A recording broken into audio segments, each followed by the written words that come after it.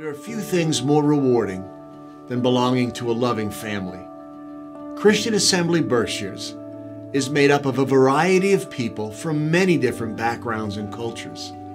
Every Sunday we meet as a church, but throughout the week there are activities aimed at meeting the needs of kids, teenagers, and adults. Our vision is simple: helping people follow Jesus. Here, nobody's perfect. Beginners are welcome. Forgiveness is offered. Hope is alive. And it's okay to not be okay. We are everyday people looking to discover and experience the abundant life Jesus promised to anyone who would say yes to following Him. Enjoy the message. You're probably not going to like, your flesh isn't going to like this message. So, that's tough. Since I've been struggling, you're going to join me. But I really believe the Lord's had it for such a time and day as today, and you're the ones that should be here. Who's ever not here, I don't know, but you're here. And so just pause and pray with me. Father, we recognize as we get to your word that it is the everlasting word. That Jesus said in the beginning was the Word, and the Word was with God, and the Word was God. And that Jesus told us that we do not live on bread alone, but every word that proceeds.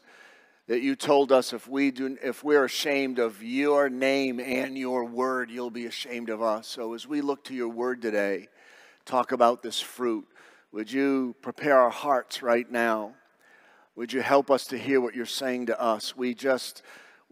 We sang and worshiped the blood of Jesus. I pray that blood of Jesus just wash over us right now. And whatever's on our mind, whatever distractions we all have, we pray, Lord, that you would put them to the side. Whatever tomorrow's worries are, you said tomorrow will be here soon enough. But focus on the day. And would you help us right now, Holy Spirit? We need your help to hear what you're saying and to respond in the way you need us to respond right now, in Jesus' name. Amen. Thank you. I'm going to invite you to be seated. Thank you. Thank you. If you're watching this, probably at some point on our YouTube channel or Facebook, or somebody shared it with you, welcome. God bless you. I pray that you would like it and share it.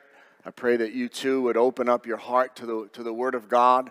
Sometimes you think somebody just shared this with me, or I stumbled across it, and maybe you did, or maybe the Lord kind of put it in front of you to say, can I have a few minutes? Can I have your ear? I have a word, I have a message for you. And so, welcome. The fruit, a fruitful culture, that's what we've been talking about. And we've begun with this verse. I want to begin with it again this morning. John 15:8. Jesus said this: when you produce much fruit, you're my true disciples. This brings great glory to my Father. And so we've been talking about producing fruit. I think there's so much in this one verse. It doesn't say when you talk about fruit. It doesn't say, when you think. It says when you produce. So his call in our life is to produce fruit. It's not just to think about it. It's not just to try. It's produce. When we produce fruit, we bring glory. And so this summer we've been looking at a fruitful culture, bringing great glory to God. We can say we want to bring God glory, and I know we like to sing that. But God, how do we bring you glory? How do you receive glory? And this for sure is one of the ways. So we've been talking about a fruitful culture. The word culture, by the way, is simply a word that means it's the way we do things around here. You may have a culture in your house, certainly in a church. You can say what it is. You can put words on a sign. But culture is, as you move around, it's the way we do things around here. And so producing fruit, we want to have a fruitful culture. Not just a July series on fruit, but how do we do this as individuals, as a family, and obviously as a church? And so we saw Jesus in John 15, two real important things he said. I want to look at them again before we move into the fruit for today. John 15:5 and 15 said, 15:10. Jesus said, those who remain in me and I in them will produce much fruit. So we saw this is the way there. The way you produce fruit is you remain in Jesus. It's not about working harder, not up front anyway.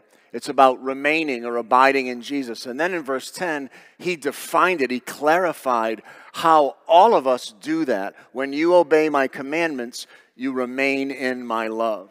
So he told us obedience was the way we remain and abide in him. That's the way we produce much fruit. So remaining is the key idea. And the way we do that is through the application of his teachings in our everyday lives. The way we abide in Jesus is the application of his teachings in our everyday life. So if you need the grace of God, you can pray for the grace of God to be poured out in your life so that you can apply every day in your life his teachings. That's how you abide in him. That's how you produce much fruit. There's no other way. You go find it in here. There's no other way. So we've been talking about that. And he said this in verse 16, John 15:16. You didn't choose me, I chose you, I appointed you to go and produce lasting fruit. So he ended this by saying, this is not a gift. Like, oh, that's not my gift. He said, I chose you to do this. And not only did I choose you, I appointed you to go and produce much fruit. I appointed you to it. So if he appointed you, that means he ordained you and me and us. That means he gives the grace and the power and the way there. If that's what he appointed us to do, that's what he's called us to do. If we come in harmony with us, in essence, nothing can stop us but ourselves. That's it. Amen? So last week we took a look at the fruit of the Spirit.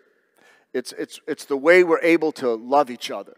It's the way the world looks in on us and sees that we love one another. That means we're truly his disciples. And so we looked at the fruit of the Spirit last week. I've been praying about that all week myself. So today I want to focus on a fruit that's under attack like never before in our culture. It's the fruit of the womb, or the fruit of the next generation. And I want you to see what God's perspective is this morning. And I don't just want us to tisk our head at how the world is just terrible at this. We need to take ownership, responsibility anyway, of what the Word of God says. So what I want to do is show you from the Word a proclamation. The Word makes a proclamation about the fruit of the womb, the next generation. And then the Word gives in-depth practice. So God just doesn't say, let's make proclamations and go like this and hold signs. When you leave, let's practice. And then I want to close by sharing with you some passions, a passion the Bible gives. A passion of warning and a passion of a cry for the next generation. So let me begin with a proclamation this morning. What's the Word say? I'm going to show you a bunch of passages because I don't just want to give you a sentence from a verse and then talk about it. I want you to see what the Word of God says. Be leery of preachers who give you this much word and then talk you to death for the next 40 minutes. We need the Word of God. We need the Word of God. So that's what I want to give you today. So here's a couple verses that just give the proclamation. I could give you many, many, many verses, but I'm just going to give you a couple. Psalm 127 verse 3 says this. It's the proclamation of how God's perspective on the fruit of the womb, or children, or the next generation. It says, children are a gift from the Lord. They are reward from him. Or your Bible might say, the fruit of the womb is a gift. The fruit of the womb is his reward. The word gift here means heritage or inheritance. So you say, oh, I want God's inheritance. Well, his inheritance he's giving you here, down here, is the next generation. It means it's a thing that's highly valued. Children are a gift from the Lord. That's what the Bible says. Children are a gift from the Lord. They are a reward from him. The word reward means worthy benefit, of the highest benefit. So if you want God's rewards and benefits down here from him, from his perspective, then what he says is, I've given you my reward. The fruit of the womb is my reward. That's my reward. the way I've designed men and women and human beings and how it flows down here is I'm giving the next generation to you. You get to raise them. You have them. Whatever you say goes. You raise them. You make choices. You do what you're going to do. That's what he says. And then he'll come back. We'll look at the end of this morning's message. He'll come back and we're going to have to give an account. Because down here, he treasures nothing but souls and his word. So that's all he treasures. He does not treasure what you and I treasure. He doesn't care about your new car or your baseball card collection or your shoes or your football team or your Super Bowls. He doesn't care about those things. They're all going to burn. You can go look at that. They're all going to be gone. So his reward is not those things. Those aren't his rewards. His rewards are children. He lets this generation raise the next generation. Isn't that amazing? Isn't that scary? Here's what Jesus said. One more verse on proclamation. That's the Old Testament. This is what Jesus said, proclaiming his perspective and his heart in Matthew 19, 13 through 15. One day some parents brought their children to Jesus so he could lay his hands on them and pray for them. But the disciples scolded the parents for bothering him. But Jesus said, "Let the children come to me. Don't stop them. For the kingdom of heaven belongs to those who are like these children." And he placed his hands on their heads and he blessed them before he left. He said, "Let the children come to me. Let the children come to me." He told the adults to let the children come to me. In other words, he was saying, you'll be responsible if they don't come to me because you're deciding what they do and where they go. Let the little children come to me. His own disciples assumed without communication that the children would be a bother, that he was doing important things. And so the children would be a bother. So the disciples scolded the parents who brought their kids because they wanted the king of the universe to lay their hands on their kids and pray for them. And the disciples said, he's too busy, for this. And we all amen this, but I want you to absorb it. I want you to think about your life. I want you to think about this church. We have to think on these things because like never before is the next generation under attack. The enemy has come hard for them. And we're just mad at the world. But what are we doing? What are we doing? Children are a reward. They're a heritage. They're highly valued. I'm just giving you words we just read from Scripture. They're not a bother. Jesus said, don't stop them. Don't stop them. So the Bible, just in these two verses, we get a proclamation of, well, what's the Bible's perspective real fast? Well, the fruit of the womb, children, is a heritage. It's his inheritance. It's a gift. If you want a gift, then you follow God's ways to have children, to be involved in the life of children. Just beware, they're not worth a lot of money. They don't make you any money. As a matter of fact, it costs all your money. All your time, all your energy. There's no more me time. So look out. Look out. But that's what he said. If you invest in them, you'll be blessed. So I want to move from the proclamation, and I want to give you now some passages that talk about practice. Because it's one thing to say, yes, kids are important. And so if they're important biblically, what does the Bible say?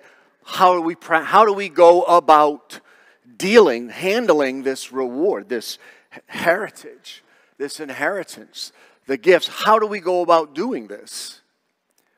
And so there's many, many passages about this. So I want to give you a few this morning.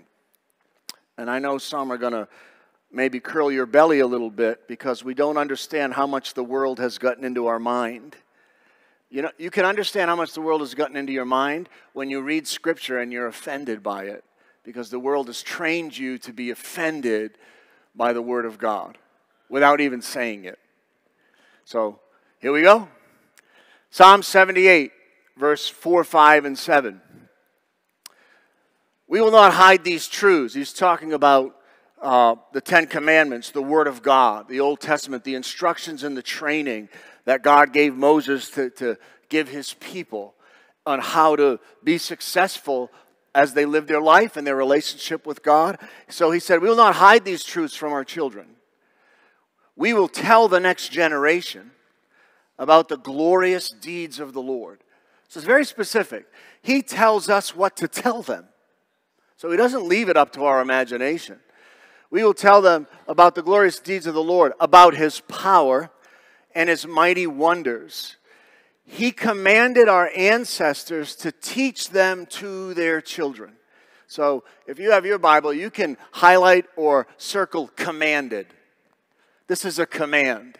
We are commanded to teach our children the teachings of the Bible, the words of the Lord, the ways of the Lord. So each generation should set its hope anew in God, not forgetting his glorious miracles, and obeying his commands. So he's saying, here's the practice. I've given you my children. Here they are. I want you to tell them of God's deeds. I want you to tell them of God's power. I want you to tell them of his wonders. I want you to teach them. And I want you to teach to this end, so they'll set their hope in God. Every generation has the opportunity to set their hope. They set their hope where they want to set it. So he's telling the generation, whatever generation's behind you, he's telling you to look to that generation, make sure they know of God's deeds and power and wonders. So you're talking about God all the time to them. So when they come time to set their hope, they set their hope in the God you talk to them about. Because every generation, you don't get to set the hope for the next generation. You don't get to set what your kids hope in. But you get to teach them and train them and influence them. But they will at some point decide whether they do it verbally or not, what they put their hope in. Put their hope in God and remember his power. Remember his power. One of the reasons we've lost the generation coming up is because they don't think our God has power to do anything. He just sits back like we just sit back and hope whoever we want voted in gets voted in. And maybe they'll make rules and laws that have power. But it's our God that has power. So set their hope in God and remember his power and obey his commands. So that's how they're going to live their life. They're going to watch me and you obey his commands so they know how to obey his commands. And we know why God wants them to obey his commands. Because if they obey his commands, that's how they abide in him and that's how they produce much fruit. John 14, he said, if you have my commands and you keep them, you'll experience the love of my Father and I will manifest myself to you. That's another reason why he wants every generation to obey him. Not to keep the generation in line because he wants them to sit down and be quiet and stand up when he says it. Because he wants them to experience his power and his presence and his ways and produce fruit so they can have a glorious life of understanding his power, his deeds as they put their hope in him. And they know his commands. So they can obey his commands, or at least choose to obey his commands because they've watched you and they've watched me. That's why you come here on Sunday. You get here because they're watching you.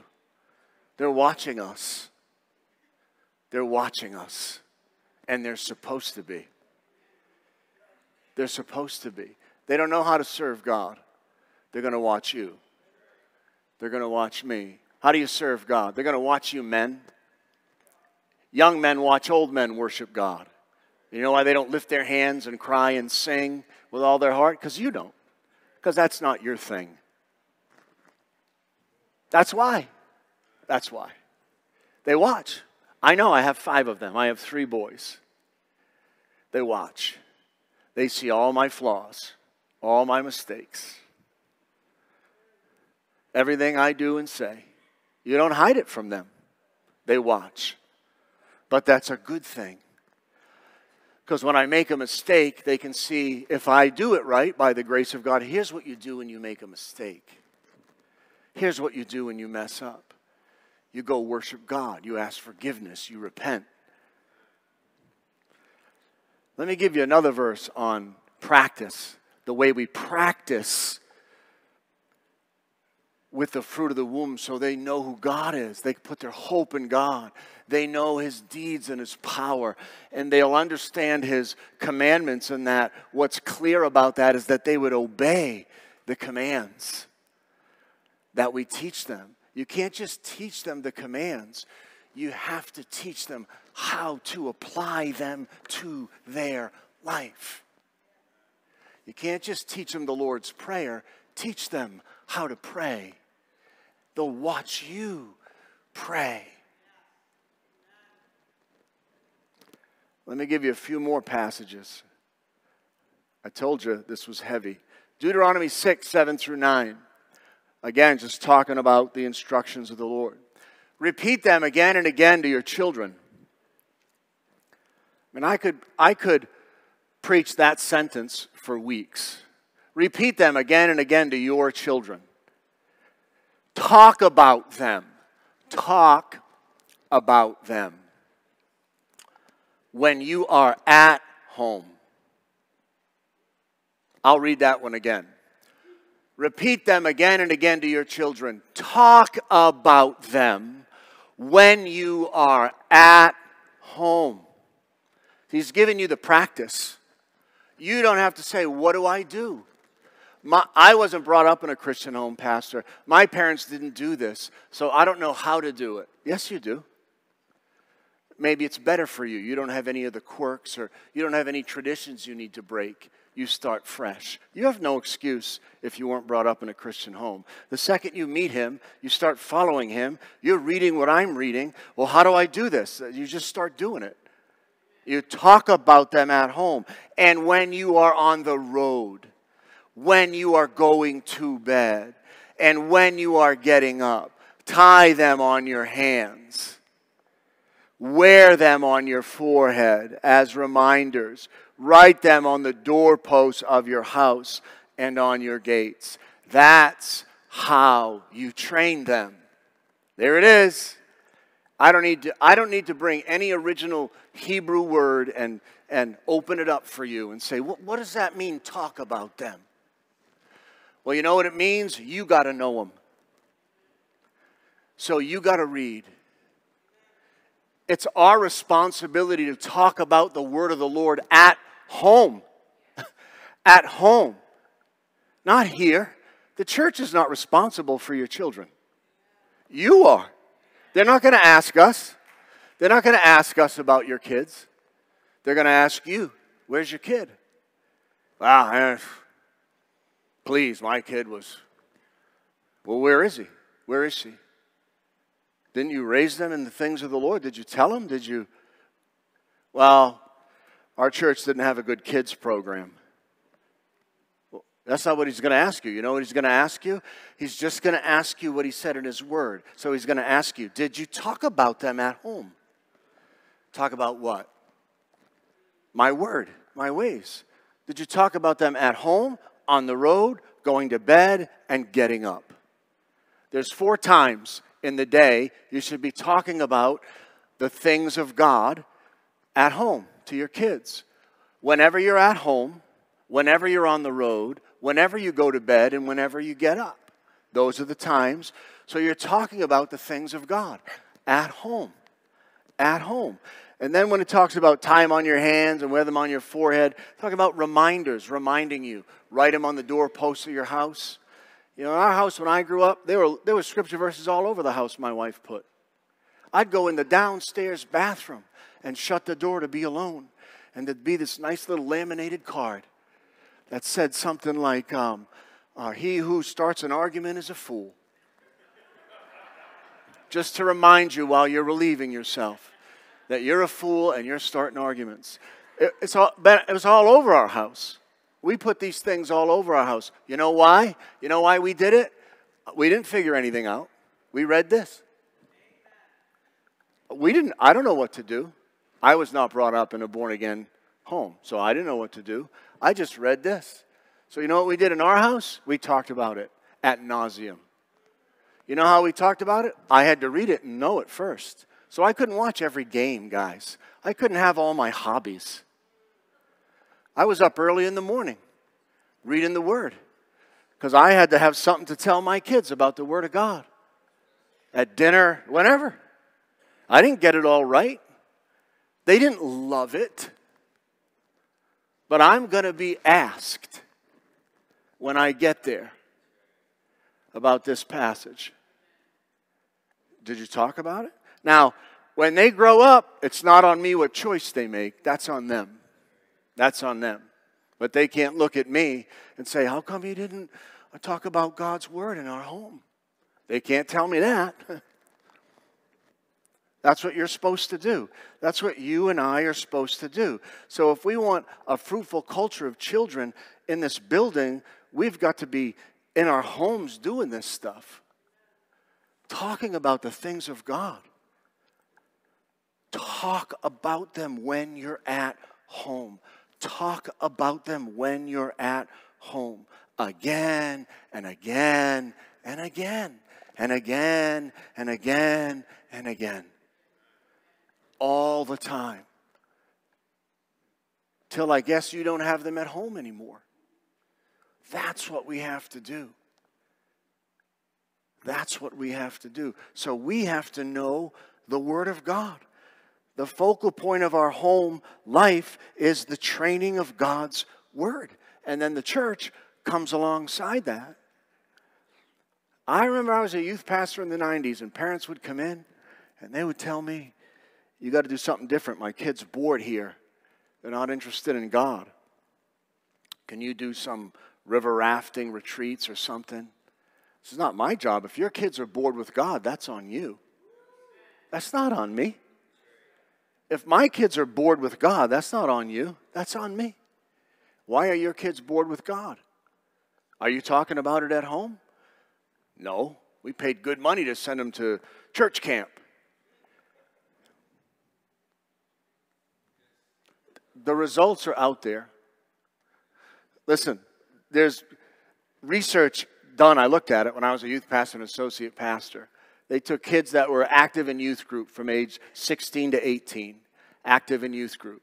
And then they found the kids 10 years later, 26 to 28. Which ones 10 years later were still, had an active follow of Jesus life and were active in a church? Over 90% of the kids that were still active, it had nothing to do with the youth group they were in.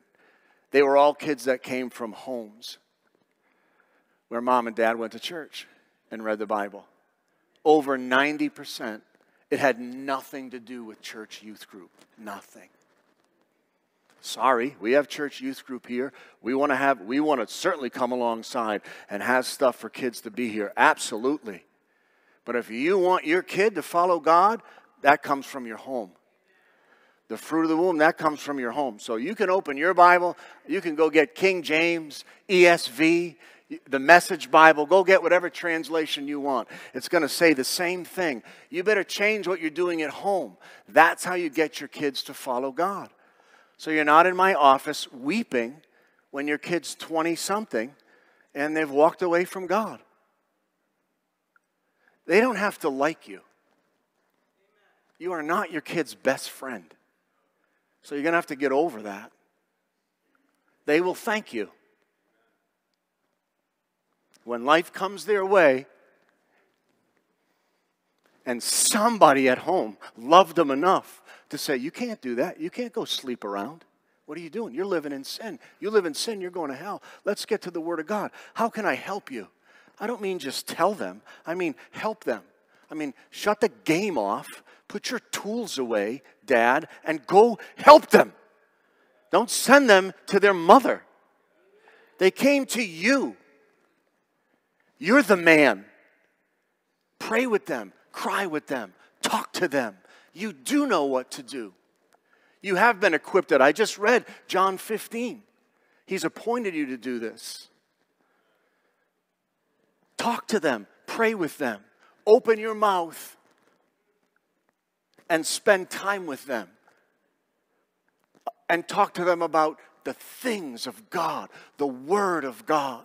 If you were a mess up growing up, then you use that to say, you humble yourself and say, let me tell you how fortunate I am to be here. These are all the mistakes I made. You don't have to make them. And then when they make them, don't say, I told you so. You hug them and you tell them you love them and you walk through it with them. So the next time they come to you before and say, I want to talk to you about something. That's what they need. They don't need me. They don't need a song and dance kid program. Jesus, that works till they're about 4. Then life hits. And they need more than a kick and a song and a dance. They need you. They need you when at 11 at night and you're exhausted. Can I talk to you? You know what you do? You get up with your exhaustion and your little headache and you talk to them. What else are you here for? For what? What are you going to bring to heaven? What are you here for? To bring them with you, right? That's all you're bringing with you. Them. Just them. Nothing else. That's all that's getting in. The Word of God and the souls of men and women. And you go after them with reckless abandon. You go hard after them. That's all the enemy's coming for. He'll give you the blessings and the money and the car and the health. He'll give you all of that just as long as you leave your kids to him. Let him tell them how to live and what to do and where to go. That's all he wants. He'll make that bargain with you every single time. Now the church come alongside. We want to do that with you.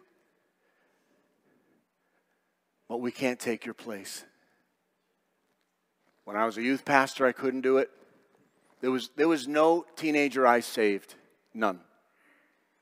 The kids that ended up okay is when we could get some changes in the home.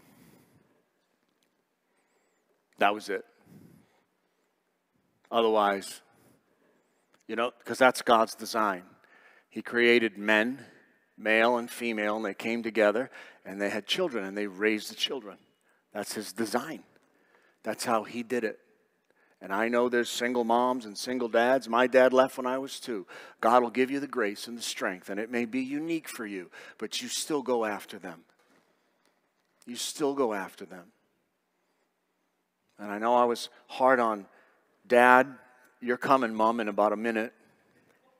So I want to read you a few verses that we don't read anymore. We shy away from this whole road of thinking because the society has captured this. They've kidnapped it from us. The roles of men and women and husband and wives. And we don't say these things anymore because we're so desperately offended that God has roles for men and roles for women. The value is the same. We have the same value, but the world has told us if our value is the same, then we're the same. But that's a lie. Our value is the same, but we are different. Men and women are different. I hope you still get that. So let me give you a few verses on just some roles so you can understand your role. Ephesians 6:4 says this, Fathers, do not provoke your children to anger. So the first thing God wants to say to Dad is he wants to talk to us men about our anger. Because that's the thing that ruins us. Because you're so mad at work all day or whatever you're doing and you come home in your anger. And, we could talk all the anger verses. So he says, Fathers, do not provoke your children to anger by the way you treat them. By the way you treat them. Rather, bring them up with the discipline and instruction that comes from the Lord. That's what you're supposed to do, Dad. That's what it says. It's real clear. Discipline and instruction of the Lord. You have to know the discipline and the instruction of the Lord. You can't say, I don't know it. Then go learn it. Put your hobbies away and go learn the things of the Lord so you can bring your children up in the discipline and instruction that comes from the Lord. Not your anger, not provoking them to anger. Don't provoke your kids to anger. So you're going to learn, Dad, how to change your ways by the power of God when your kids mess up. Right, Dad? Because that's when we get angry. I told you to take the garbage out, and inevitably, they're not going to take the garbage out. I told you, and you didn't do it. So what we do is we get angry and we yell. That's called sinning in your anger. You're not going to win them over. You have to change, sir. Not them. You. They don't have to change. They're in training. You're training them. You're teaching them, when you grow up, this is what you do when people don't do what you want them to do. You yell at them. That's what you're training them. So, it's addressed. Don't provoke your children. Bring them up. It is not mom's job to bring them up. You bring them up. You lead devotions. You lead prayer. You open the Bible. You set the meeting. You say this is what we're talking about at dinner. Well, we don't have dinner anymore. We do now. We do now. We're getting together at some point because at least food I can get you around the table. And we're going to talk about the things of God. Something. We're going to get out a verse and we're going to talk about it. You do that, Dad. You want to be the man, the leader. You do it. You do it. Start fighting for the right things, men. And if you need to leave this service and go call your grown-up children and repent, then do it. Would you forgive me? God's convicted me. I didn't do it right. I know you can't go back, but you can acknowledge it now. Dad is the key. Sorry. I take that sorry back. Dad is the key. Why do you think our culture wants dad out of the home? Because the Bible said dad is the key. You can provoke them to anger or bring them up in the discipline of the instructions of the Lord. You need to know the instructions of the Lord. And they need to watch you doing it in your life. They need to watch you, men, reading the Bible, not telling them to obey you. They need to catch you reading and praying and obeying. Right? They catch it. That's how you learn. Most of our kids are visual. You want them to take out the trash? You take out the trash with them. Then they'll take it out. Okay, ladies. Let me give you one verse. Titus 2:4. These older women must train younger women to love their husbands and their children. So the job of older women is to teach younger women how to love their husbands so their children can see this is how you love an unlovable man. And love their children. So you spend your whole life, Mom, figuring out how do I love my children, not how do I get my children to do what I want them to do. That's not the question. The question is, how do I share the love of Jesus? How do the children see the love of God in and through me? Well, it gives you help. Find some older ladies that have been there, done that.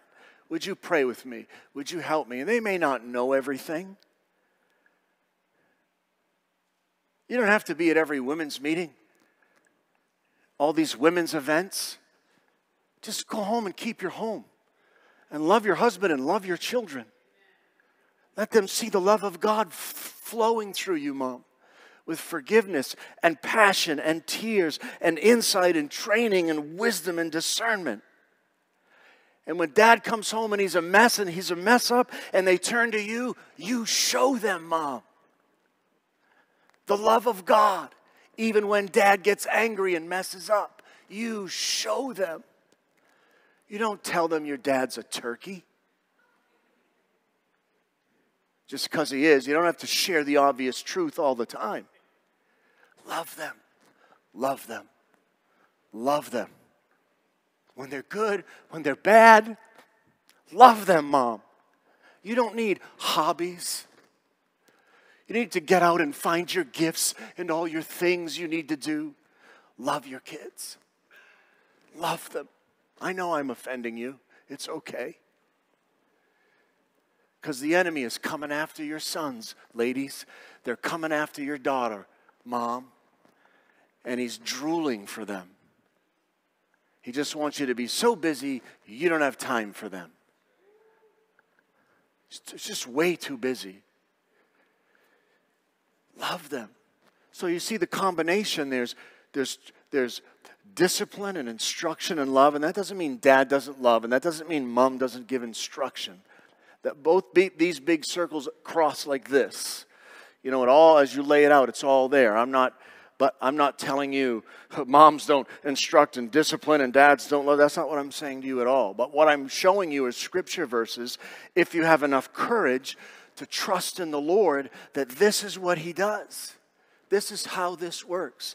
I cannot tell you the people that have come up to my wife and I and said, what have you done with your kids? What books have you read? And I went, that's the problem. That's why you're never going to get your kids how you want them. Because you think we read a book? We didn't read a book. My wife quit teaching, went home, homeschooled, and we've been doing it for 25 years. And I pastor at the church and I go home. We invested our whole lives in them. We didn't read a book. We didn't go to the parenting seminar weekend and then everything was yummy, yummy. You have to make a decision that this is your life. That's what we did. We don't have enough money. We didn't have enough money either. We just didn't let money be the decision whether we were going to do what we needed to do with our kids for God. You do what you need to do with your kids. But you get one shot. One. That's it. One. So if you're going to hesitate, don't hesitate about this. You can make a million mistakes. It doesn't matter. This is not about perfection. This is about a choice and traveling down that road. Because your kids watch that.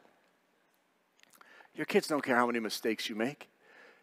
They care if you love them. They care if you teach them, instruct them. I had friends growing up. When I was in junior high and high school, I envied them because they had no rules.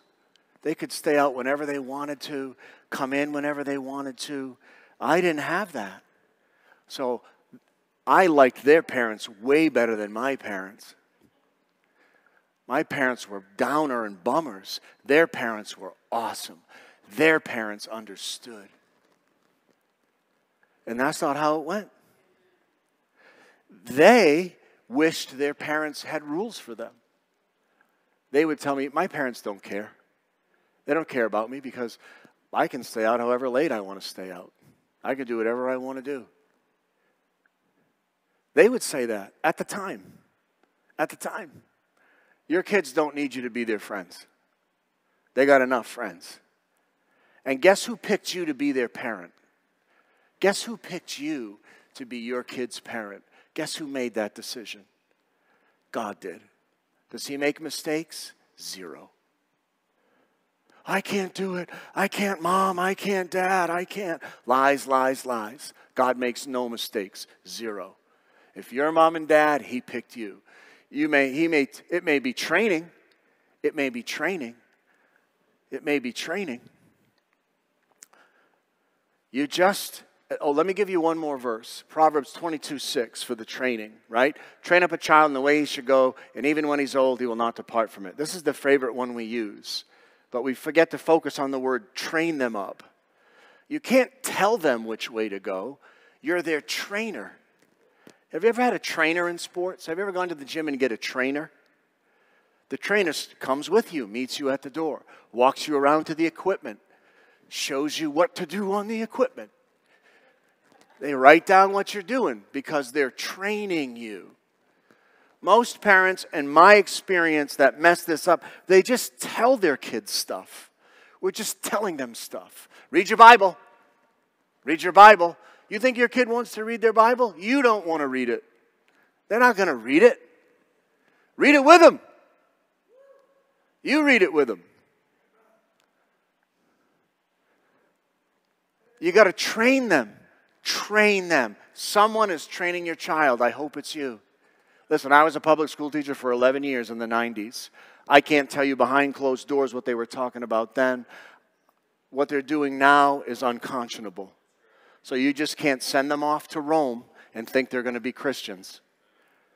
If you send them off to Rome to get training, they're going to come back as what? Romans, right? Why are we shocked when we send them to a place that says, bring everything in here except God? And we send them there to be trained. We tell them, be an evangelist. You're not sending your kids to school to be an evangelist. You're sitting them under masters to teach them. So you better have a plan at home. Somebody is training your kids. Somebody is. Somebody is. We have, I don't have one up here with me, out where we have the LGRs, the Life Growing Relationships.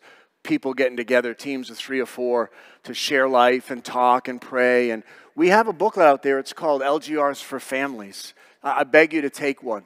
Mom or dad or grandma or grandpa. In the day and age we live today, there's a lot of people in charge of kids. Whoever you are, you'll get the anointing. Don't sit there and say, well, because I didn't have the perfect mom and dad and 2 kids in the family. If your mom or your dad or you're adopted or your grandma, your aunt, your uncle, you got it, then you're in charge. You're the parent. You get the anointing. We have one out there for families. It's just simple, a rough outline you can take. There's just a scripture verse and some questions to talk about and pray about. Take it. Do it at home. You can do it for an hour. You can do it for 15 minutes.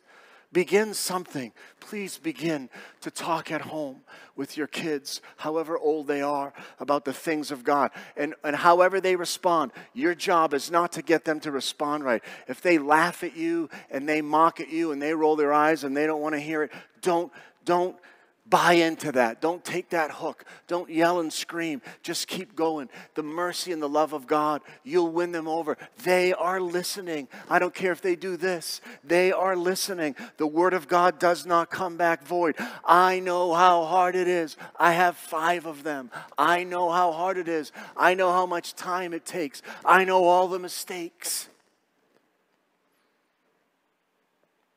I'm asking you today to grow courage and start doing it with your kids. And you don't have to go buy a curriculum. You don't have to go on YouTube and Google and find the Kids at Home kit. Just get a Bible and open it up and read some read and talk and laugh and cry and share and listen. And don't correct them everything they say. You don't have to defend Jesus. Just start it. It won't come back void.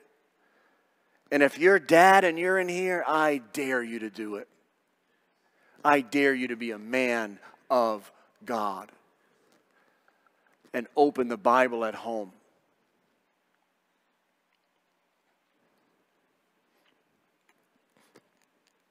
My kids have come down the stairs in my house for the past however many years I've been there, before I was a pastor. And they know right where I'm going to be, or 1 or 2 spots. I'm going to be sitting there with my Bible open every single day. That's how they know they have to read the Bible. When they started school, I told them, you will learn to read for one reason only. I don't care if you go to college. That's going to be all on you. You will learn to read English because you will read the Bible. You will. When you get to be an adult, that's all on you. But you will learn to read because you're going to read the Bible. I don't care if you go to college. I don't care what grades you get in school. I don't really care about any of those things. When we had serious talks, that's what I told them. But you will learn to read because you will read God's Word. You will find out about the God that made you and what He said about you. And then you can decide what you want to do when you get older. But you will read and you will learn to read and you will read this book. And I will read it with you. And we will talk about it. And if you have questions you can't answer, I'll go find the answer. And if I can't find the answer, I'll tell you, I don't know. You got me. Ask God. I can't get the answer. But you will do that. We do communion at home. We read communion in the Bible. I would get little cups and grape juice and crackers and do them at home. I didn't go to the parent seminar. I said, oh, it said communion. Let's do communion. We read it, did communion. Anybody have any sin or you need to ask forgiveness here? Those times were unbelievable. And then I'd make them read the verses. I didn't get that. Don't think I got that at pastor training classes. There was no pastor class I took that taught me that. I just read it in the Bible. So we did it at home. You can do that at home. You have the freedom in your home to do whatever you want to do. So that's great they watch Veggie Tales and you watch the Christian TV, but that has nothing to do with training them in the ways of the God. That's just clean entertainment. I'm grateful for clean entertainment, but it does not train your children. You train your children. I train my children. That's how it works. So let me give you two passions. Let me give you two passions. We have got to train our children. The enemy is coming for the next generation like never before. I've never seen anything like this in all my life. Nothing like I'm seeing now. He's coming fast and furious, and we're just mad at the world. You have the power. The world doesn't. You do. You know you do. From John 15:16, Jesus said, I have ordained you. I've ordained you to bear fruit, and I've given you the fruit of the next generation. Go get them. Go get them. They're yours. Don't just fight the world. I'm not telling you there aren't times we do our thing. But my goodness, what are we doing? What are we doing on a Sunday morning when a kid's next to you and he drops a Cheez-It and his juice spills in your lap and you get up and leave all offended? What are you doing? Just sit down and wipe your pants and eat the rest of the Cheez-It and rub the kid on the head. He's in church. So it's a little bit, the babies do all that. So what? God's telling you, focus in now. Focus in. You want to just get out of their car and go on the other side till they're 18. You've lost them. We've lost them then. And over there, they just do kid stuff, kiddie stuff. Too many kids, when they get 10 and 11 and 12, parents tell me, Pastor, my kid can't come in the sanctuary yet. Why? What are you doing at home? Why can't they come in here? What are you doing? You don't prepare them for King's Kids. That's a temporary place while they're little. You're preparing them in here to contribute in worship at the earliest age possible, not 18. We need them in here. They're part of the body. They're not a bother. What are we doing? But that's what we do. Well, I need the church with the best kids ministry, so I don't ever have to be with my kid. Then you need a whole Holy Ghost attitude adjustment. And I know it's hard. My wife spent a decade in the foyer with babies, walking around crying, saying to me, we'd go home. Why do I even go? What am I there for? I don't do nothing. I don't mean anything. I'm just walking around the foyer with babies. So I'm not saying this like I don't know it's hard. I didn't have an answer for her. I don't know what to tell her. You want me to go out there? You're the stupid pastor. You got to be in there. I'm out here. I'm the wife. You don't know what it is to be a wife or a mother. Just go in there and do your sermon stuff. But it was hard for her. She wanted to be in here, Mom. She wanted to be worshiping and talking and in all these ministries and doing stuff because that's what we said we value now. In here, Mom has to have high value. You see Mom come in with kids, and you're like, oh boy. I would come over if I couldn't give you doesn't the Bible say a holy kiss? I'd give you a holy slap. What are you doing? That woman is teaching those children how to love God. What are you doing? They need to come in here and come alongside them and help them. They don't not walk out and say, well, I can't go there till I don't have kids. That's a real fruitful culture. Now, I'm not saying if the kid's kicking and screaming and whipping cupcakes, we don't say, man, we got to take little David outside and you know, he can't be whipping cupcakes at the pastor. And, you know, if you watch, you see moms and dads, they wrestle with that. When do I take him? I want to just let them take a minute. It's a holy moment. You do not have any idea what's happening in those moments. That mom and that dad are making decisions on the spot. Am I really welcome here? Is this really going to be a place where I can bring my kids? They have to be able to come here. They have to be able to come here. And that doesn't mean let your kids run wild. Teach your kids at home how to sit down and be quiet for a little while, please. Well, my kid can't sit down ever. They just can't sit down. Train them. Shut the stupid thing off. And say, we're going to play a game at home. It's sit down for 2 minutes game. Then it's 3 minutes game. My wife used to bring a blanket in like this when they were babies and put them on. They'd crawl off the blanket. She'd give a little, they'd learn, stay on the blanket for this time. It was hard, ladies. She spent her whole life training them. She's still training them. And they're grown-ups. And then they could sit down for a little while. They don't have to sit down for 2 or 3 hours. You can do that. You can train them. You can do that. It's going to take effort and time. If you don't ever train them and they don't know how to sit down in church, that's on you. You just expected them to learn. What did your parents do? They just let you do anything? Right? Your parents let you do that? I know the stories. We've talked. Your parents, So you don't have to be your parents. But, they need to have some training to be in here. They just can't come in here and just run circles around the place. That's not what I'm saying. If you think that's what I'm saying, you're going to run into problems. That's not what I'm saying.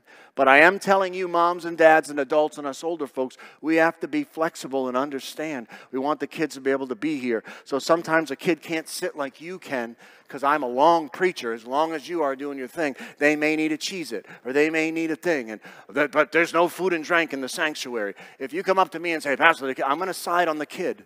If you have apple juice and Cheez-Its, then I'm going to have an issue. You need to be able to make it. But if mom is sneaking apple juice and Cheez-Its, or you healthy moms, your carrot things or something, it's okay. No one's going to frisk you at the door. We'd rather have you here. And if you need to walk back and forth, walk back and forth. But they need to be here.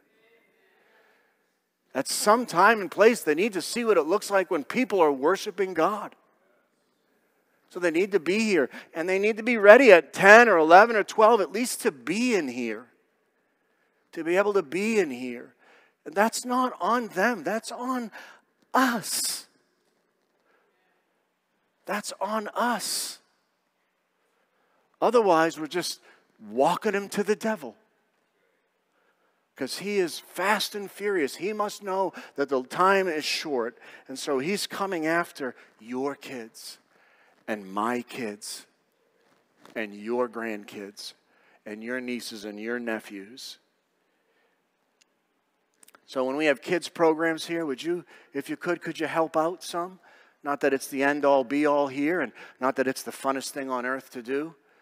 I mean, if you see some stuff and you got some time, could you help out once in a while? If all of us helped out a little bit, we could get the job done. I'm too busy, I know. I'm praying for you to get revival. 2 passions. The first passion I want to close with is a warning. Lori, why don't you come up with the team and just kind of get ready. Okay, so this is a real hard, passionate warning from Jesus. And so I want to give this to you today because this is just, when I read this verse, my stomach curls. This is what Jesus said, Mark 9:42. This is the passion the Bible has for the next generation, for our children. Jesus said, but if you cause one of these little ones who trust in me to fall into sin, it would be better for you. This is Jesus speaking. It would be better for you to be thrown into the sea with a large millstone hung around your neck. What? What did the King of Kings just say? What did your Savior just say? What did the lover of your soul just say? If you're part of the cause, and the phrase little ones here has 2 references, children and new Christians. Okay, so there's 2 applications. If you cause little ones to fall into sin, it would be better to go out on a boat in the sea. And I did some research on millstone. These things are a lot of pounds. I want you to hear what he's saying. I want you to hear the passion for people that are involved with causing children to sin. I don't know what to tell you, but you're in grave danger. As a nation, we're in grave danger. We're doing this as a nation. We're lying to them. We're even killing them. We're bringing them into sin. As I was reading this, I was praying, God, forgive this whole nation, not them. I said, us. Look at the passion. It would be better. It would be better if we're just walking kids into sin. Maybe no one else is watching. Jesus is watching. Jesus is watching. And woe is us. Woe is us if we're walking them into sin. Right? Because they're so vulnerable. They believe anything. Right? Jesus said, I just want you to know, if you're going to start walking down this path, it would be better for you if a millstone was hung around your neck and you jumped into the sea. I don't even have a response to that.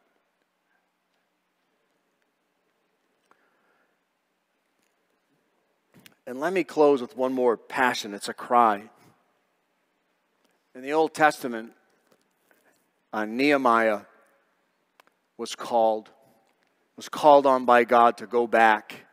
God had let Israel and Jerusalem, they all got taken into Babylon. They were there for 70 or 80 years, and it was time for them to come back. And God started moving because he prophesied that they would come back and rebuild Jerusalem in Israel. And so they were starting to do that. And one of the most famous people that did that was Nehemiah. Nehemiah built the wall. The Spirit of God put it on Nehemiah, and he talked to the king. And so Nehemiah went from Babylon back to Israel. And, back then, for sure, if you didn't have a wall, it didn't matter how big the city was, the wall represented protection. And so Nehemiah's job was to build a wall. And so as Nehemiah got there, and he had supplies and different things, and they began to build the wall. But sure enough, the enemy was coming against them. The enemy was using people around Jerusalem and Israel, Sanballat, just different. You can read the story in Nehemiah. They were coming up against them, and they sent letters back to the king. They were vehemently, they did not want the walls to be built up so the people could be protected. And so at one point, as Nehemiah has the Jews and they're building the wall up, and while they're building the wall, they've been getting threats, so they're looking over their shoulder. Because while they're building the wall, the enemy said that's when they'll be most vulnerable, right? They'll hammer, however they're building the wall, the enemy's going to come and threaten. He's going to kill them all because they're building the wall. And in the middle of doing that, there's this passage, there's this verse that Nehemiah spoke. And I think it's so perfect for today. It's Nehemiah 4:14. It says, it's Nehemiah talking, then as I looked over the situation. Right? He looked over the situation. I called together the nobles and the rest of the people, and I said to them, don't be afraid of the enemy. Remember the Lord, who is great and glorious, and fight for your brothers, your sons, your daughters, your wives, and your homes. That's what he told them to do.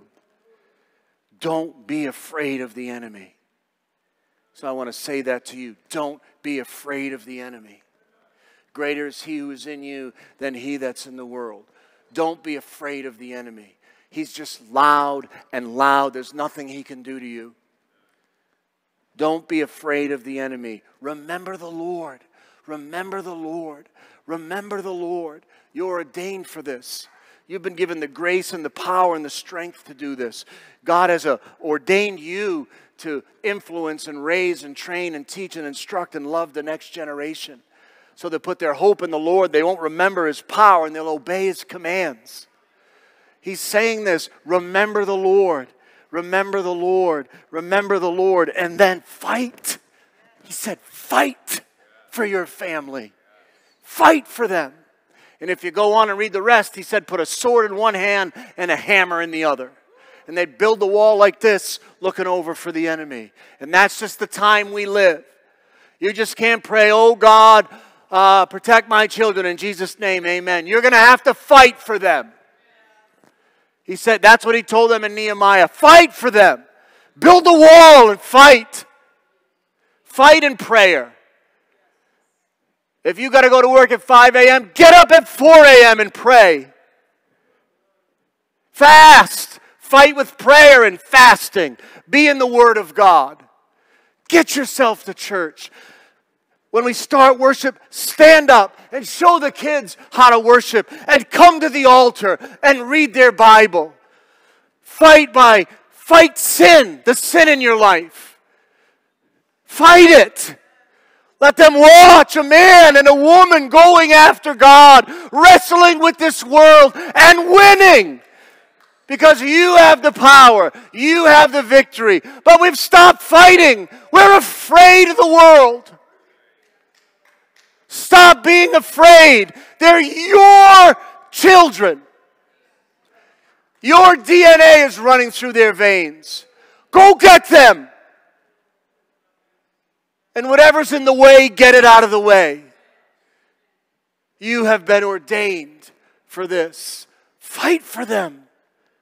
Fight for them. That means fight for your marriage. Fight for your marriage, men. Fight for your marriage, women.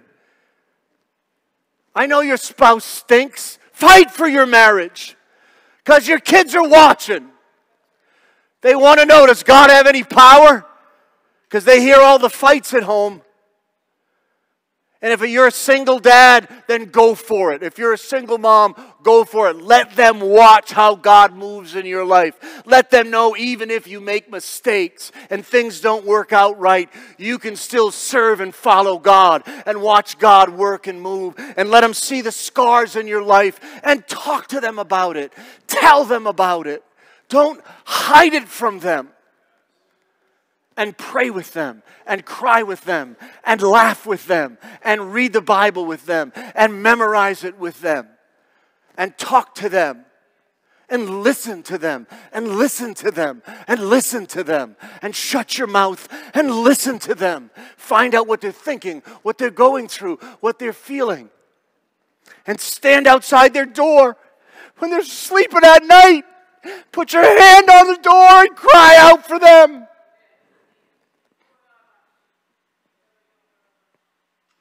What else are you here for? For a good time? Why are you following God anyway? So you don't have any pain or struggles? He's already taken care of that. You're headed to a place that there's not even any words to talk about. While you're here, you are at war. So don't tell me, it's so hard. It's so hard for me. I'm a victim. It's so hard for me. Well, you know what? You're probably right. All the more power and glory is going to come when you make the right choices. There's no temptation that's come on you that's not common to the rest of the world. And I know some of your stories. I've not gone through half of what many of you have gone through. But there's no excuse for the fruit of the next generation. They need to see us and God. So they say, yeah, that's what I want. So you need to say, hey son, hey daughter, watch me as I follow him. Watch me. You follow me as I follow him. We don't have any more time, folks. Nobody's coming. No one's saving your kids. It's on you. You have to hear the battle cry. We will be responsible for how we handle the fruit of the next generation. Every generation will be responsible with how they handled the generation coming up. Did they love them? Did they share with them? Did they at least influence them and lead them? Every generation makes their own decisions. Your children will make their own decisions. And we have heartbreaking stories, and we're praying for many. That's the truth too. Everybody makes their own decision. But as far as they watching you goes, there's no doubt who you are and what you stand for and what you give your life for. We have got to get this. We have got to get this. We have got to get this. I know I'm long. I don't know where my notes are. I don't even know when I came off them. I have a passion for the next generation. And if you don't, you're probably not in the right church. If you just want little ditties and little events and little concerts, you'll probably have to find another church. It's a big fruit. The fruit of the womb is His reward. It's the hardest fruit. Because the next generation, they just don't have a clue. Their music's terrible. Their clothes is terrible. Their hairstyle's terrible. Their shows are terrible. And it's just, they just don't know what we know, right? And yet love them. You see kids in this church, would you greet them, shake their hand, and look them in the eye? Would you pray for them? Especially men. Ladies too, but especially men. Don't just come in here, men, and sit in the back row or sit in the corner and wait till the singing's done. And while I bow my head to pray, walk out and go home. Be a man. Be here. We need you. The next generation needs you. So sit down. You're not going to miss the game or wherever you're going. And get involved at least with some kids. Pray for them. Talk to them. They look up to you. They watch you. I know I have 5 of them. Be a man. Be here. When I pray, don't go sit in the car and wait for your wife and kids to come out. At least be present while everybody's here.